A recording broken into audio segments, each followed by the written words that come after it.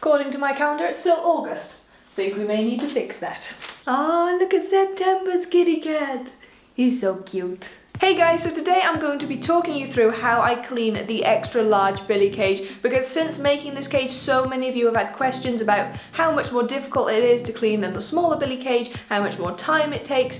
There really isn't much difference apart from it taking a little bit longer, but I thought you guys would enjoy seeing a time-lapse video anyway because you seem to love them for some reason, so let's get going. As always, the very first thing I do is to take Potassium out of the cage. He is not a fan of sticking around while I'm cleaning, so I just pop him into his smaller travel cage and he usually just sleeps through the whole thing. By the way, if you want to know how I made this small travel cage, it is the exact same method as a bin cage, but you can find the tutorial for it over on my website, which is linked in the description box down below. And before anyone says anything, yes, it does have mesh on top so he can breathe. Next, I remove all of his toys and supplies and sort them into two piles. One pile of things that will be going back into the cage and one pile of things that won't. The pile that won't then goes and gets cleaned and gets put away, whereas the pile that will be going back in doesn't get cleaned, and that's just so it keeps its familiar smell. The thing about hamsters is if you remove too many familiar smelling things and essentially over clean, the hamster can get a little bit freaked out because they rely strongly on their sense of smell. So they do need it to smell familiar to them and smell like home so they feel safe. Once the supplies have all been removed, I grab a bin bag and a huge scoop, the biggest one I can find because otherwise this will take a long time,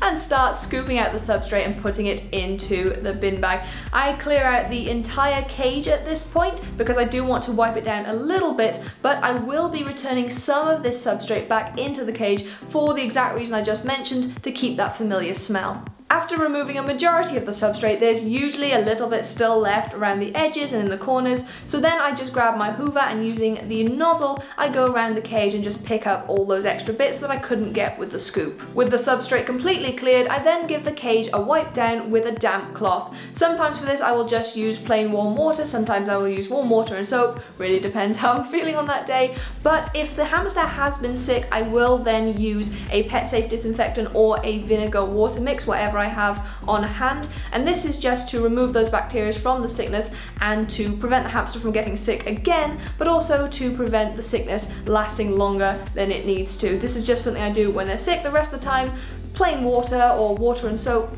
perfectly fine. After wiping it down, I'll usually give the cage about 5 or 10 minutes to dry and also to air out. And this is really good for the wood in this cage, it just lets it breathe for a minute, especially the wood at the bottom that's normally covered in substrate. Once it's aired out, I will start filling it with substrate, unless I want to put a background on the cage, in which case I'll do that first, and then I will put the substrate in, and I put 1/3 of the old substrate and 2/3 new substrate, and that is, like I mentioned earlier, to keep the familiar smell, and I also mix those two together to make sure the smell is throughout the cage and not just in one section, so you've got one familiar bit and one huge unfamiliar bit. Mix it all together so it all smells like home. Once the substrate's gone in, then go in the toys, the supplies, the houses, a bowl of food, the bottle of water, and of course the hamster itself, and then it's all completely done, and that usually takes me about 15 to 20 minutes. It really doesn't take long if you set your mind to it, if you work fast. It doesn't take up much time at all. Now, I'm not going to be showing you any footage of me putting the substrate and toys back in because in a couple of days time I will be posting a video on how I set up my latest cage theme. A few of you requested it, so I thought I would do it this month, so I really hope you're looking forward to that. In the meantime though, if you enjoyed this video, please don't forget to leave a thumbs up. You can also share the video with your friends and subscribe to the channel if you haven't already. Thank you so much for watching, and I'll see you next time. Bye bye!